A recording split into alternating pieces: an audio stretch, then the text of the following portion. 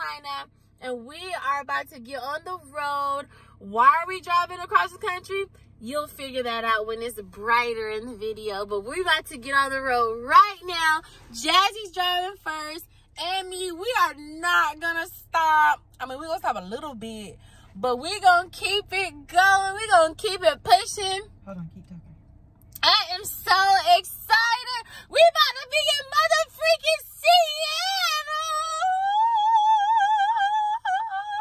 We're going to Seattle, huh? Yeah, we're going to Seattle. Shapiro, we on the way. Okay. Yeah, so, let's get this started. Right now, we are in Missouri, and we're headed towards, Kansas City. We've been on the road for approximately, what, 12 hours? Maybe a little more than 12 hours. No, 12 hours because it's 8:45. We got on the road last night around 8:30-ish, 9-ish. And we've been pushing it non-stop. We've been taking turns driving in increments of 4 hours. And we have a cooler in the back with, like, you know, snacks, water, and stuff like that. But we've been stopping to eat whenever we get hungry. I think last night we just got something quick because we really wanted to get on the road, so we just stopped by McDonald's really quick and got you know, a small little sandwich and fry and some drinks. And then we munched on apples and grapes last night. Oh, sorry guys, can you see me? And now we're about to head to get some breakfast. Ideally, we want Chick-fil-A, so we are looking for that on those signs as we are passing by. So let me tell you guys why we're driving across the country. First of all, we're driving to Seattle, Washington. We're flying back, so we're only doing this once. We are only driving there once, all right? Our friend is in the Army, and she lives on the base in Tacoma, Washington. And she was about to have her car shipped from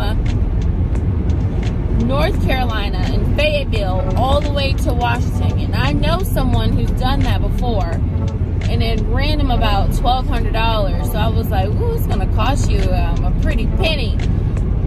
She was like, yeah, I know. And then that's when my bestie over here, you know, we were having a sleepover, and we were on FaceTime with her, and then she goes, we'll do it! We will do it! Don't you shut that car, we're gonna do it! And here we are, 3 weeks later doing it.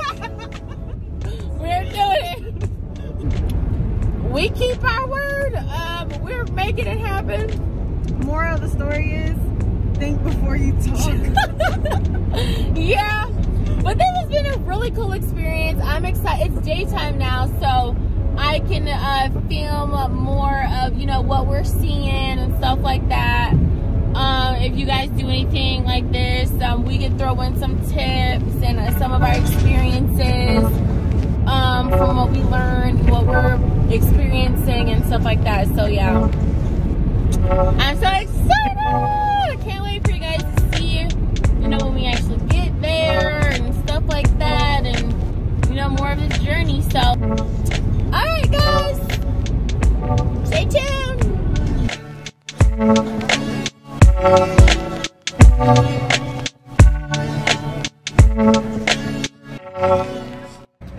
Okay, so we found a Chick-fil-A, but it is like literally freezing out here. Like, had to throw on a big coat. It is like freezing. I really underestimated how cold it was gonna be, but we found a Chick-fil-A. Look at your hair.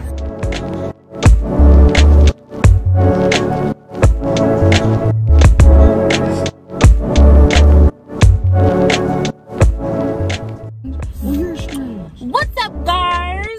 All right, so it is 2:12 here. We are in Omaha.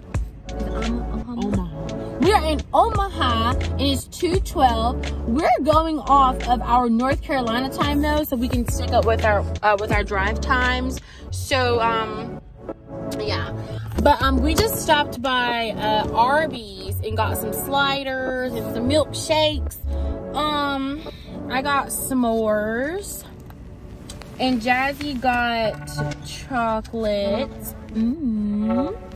And we really wanted salads from Chick-fil-A or Zaxby's, but it's a food desert out here. Like, it's literally a food desert. It's hardly anything to eat. So we're just settling for more fatty foods, but that's all right.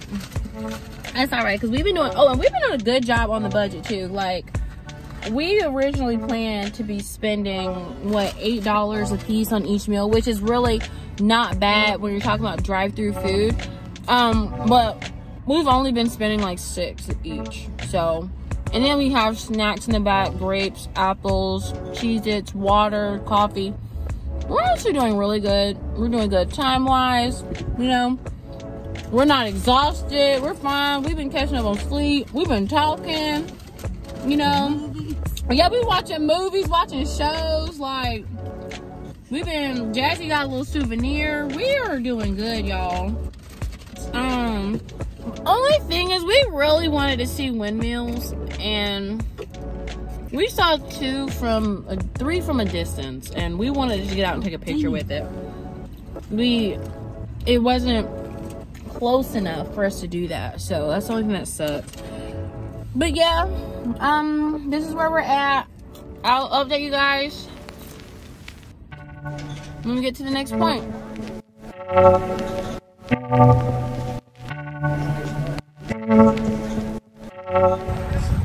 We are in South Dakota. Woo! It's so cool. We're getting some gas, and we got Abby a snow globe for her snow globe collection. And let me tell you guys, it stinks out here. It stinks so bad. It smells like animals. I don't know what animal it smells like, but it smells like poopy. And it's cold. It's nice. Let me get back in the car.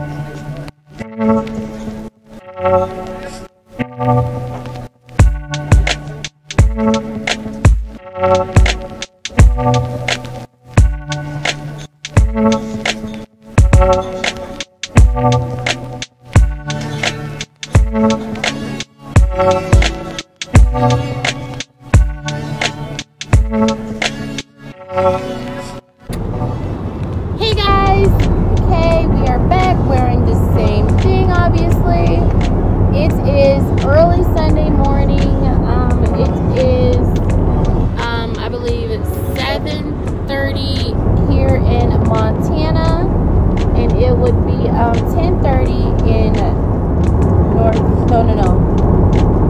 9:30 in North Carolina.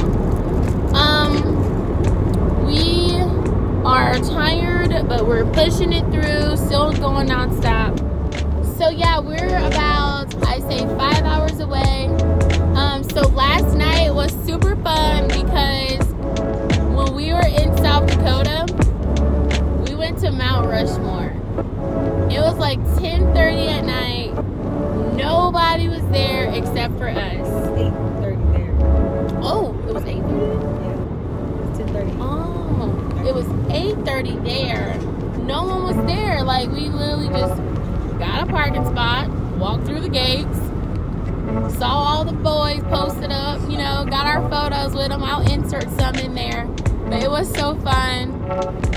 It was totally worth it.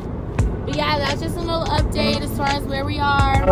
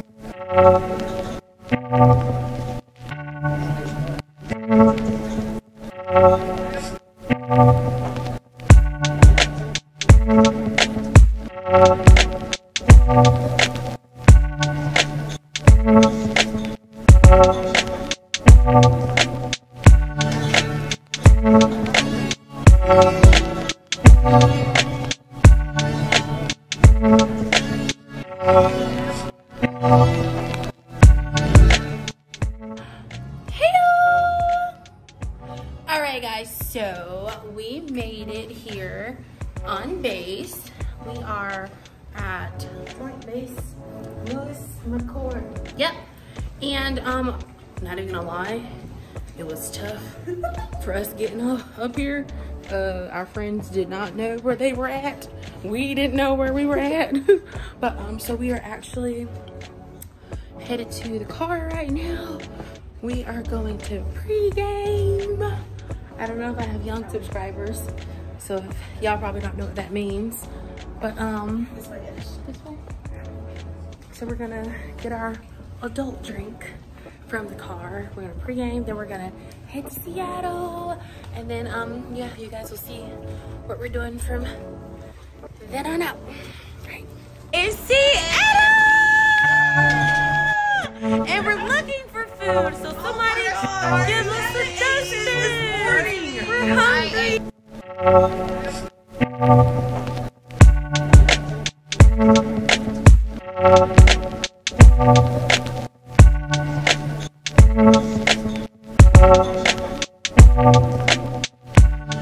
Not sitting together, and I'm so sad.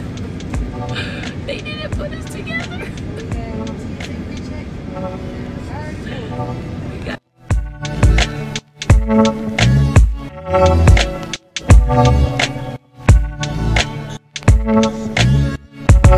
Hey guys, so I just have something really important to share with you guys that happened during our trip across the country. Jazz and I just feel it's important to share this with you guys because if you guys decide to take a trip like this, then you should probably consider. But Jazz and I were actually followed by this mysterious truck while we were, I believe we're in Omaha, and we noticed that the truck was following us after we did a series of things to see if he was, and he absolutely was. So it started off when we were, it was late at night. I think it was like 11 o'clock at night, and we actually were at a gas station, and Jazz was pumping gas, and I was no. It happened when we were at a gas station. Jazz was actually brushing her teeth outside the car, and I was pumping gas. And when Jazz was getting back into the car, she told me that there was a car parked in the back of the gas station, and he had his lights on. She said, "Be careful, Ash. That car's lights on, and there's someone in there, and he's looking a little he's looking a little sketch, so just be careful and hurry up and get back in the car when you finish pumping gas. And I said, okay. So I looked back at him, and then I went back to pumping gas. So while I was pumping gas, I looked back at him again, like let's say 30 seconds to a minute later, and he had turned his lights off. So it freaked me out a little bit. So I was like, okay, I'm gonna hurry up and get back in the car. I'm gonna get back on the road. So that's exactly what I did. Jazz was in the car, I was in the car. We took off and we got back on the road. Okay, so I'd say we're about 4 minutes up the road, and I noticed that this truck is behind us, and the truck is like, has its high beams on. He's like flashing his high beams. And I'm like, what is going on? It's freaking me out. And I'm thinking, oh, we might have left our gas thing open. So I'm like looking in my rearview mirror to see if the gas thing is open, and it's not open. And so I was okay, well, let me slow down. So the guy turned his lights off, and we turned his high beams off. I noticed that it was the same truck that was at the gas station, and I was freaking out. And I was okay, well, maybe he's not following us. Maybe we're all just going to the same place. So I was like, I'm just gonna like try to slow down a little bit, just so he can like pass me or something like that. So I slowed down, and I noticed that he slowed down. And I saw that was weird, so I woke Jazz up, and I was like, Jazz, I was like, this car's following us. I'm getting freaked out. I think it's the same car as at the gas station. At this point, it's been about 5 minutes. And then she goes, okay, Ashley, whenever someone is like riding on you like that, you're always supposed to slow down. I said, I did. I slowed down. And then so she was like, okay, we'll do it again. I guess she wanted to see it. So I slowed down, and then the truck ended up coming like really close to us. There was nobody beside us. He could have easily passed us, but he was like behind us. He was like 10 feet behind us, okay? Like purposefully following us, okay? I started freaking out, so I started going really slow. He started going really slow, started going really fast. He started going really fast. I switched lanes. He switched lanes. So I was like, you know what? I'm getting behind the 18-wheeler. Got behind the 18-wheeler. He got behind the 18-wheeler. That's how we knew for sure that he was following us. So Jasmine called the cops, and she told them, you know, what kind of car we were in. We could not get his tags because he was behind us. Like, he was staying behind us, even to the point where we were going extremely slow, awkwardly slow, like 40 miles per hour slow, and he was still behind us. So we couldn't get his tags. All we could do was explain the car to the cops. So they said that they were going to send somebody out there. They would say it was really helpful. We can get his tags. So what we did is, we started going really slow, and we kind of forced him to pass us because we got to the point where we were amongst other cars. So we forced him to pass us by getting behind another car, and he finally went around. And then so that's when we had kind of got behind him. Wait, no, when he was passing us, he got beside us, and he literally went our pace. Like, he went the same speed we were going, so it could be noticeable that he was following us and that he wanted us to see the type of car he was in, okay? So we're like trying to look, but not really, because his windows are tinted, so it's not like we didn't even know what he looked like. I just started slowing down, forced him to go faster than us. So he started going really fast. That's when I was like, wait, we gotta get the tags. So I tried to go behind him, like fast. I tried to go fast behind him, and then we ended up not getting the tags because his light was so dim. Like, it's like he didn't want no one to see his tags. Oh my goodness. I decided, but what we did in this, we called the cops. We informed the cops of what the car looked like, the type of car that we were in, and then we just informed them what was going on. We told them where we was at. We told them all the signs we were at. We looked at the GPS. We let them know where we was at, what road we were on, and the road that we were on was like 200 miles worth of road.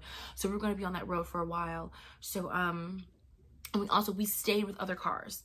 To keep ourselves safe, we just stayed with other cars. We sent our locations to our moms, our boyfriends, and everything. We made sure everyone knew where we were at, just in case. We described the car to them. We got pictures of the car. We couldn't get the tags, but we did get pictures of the car.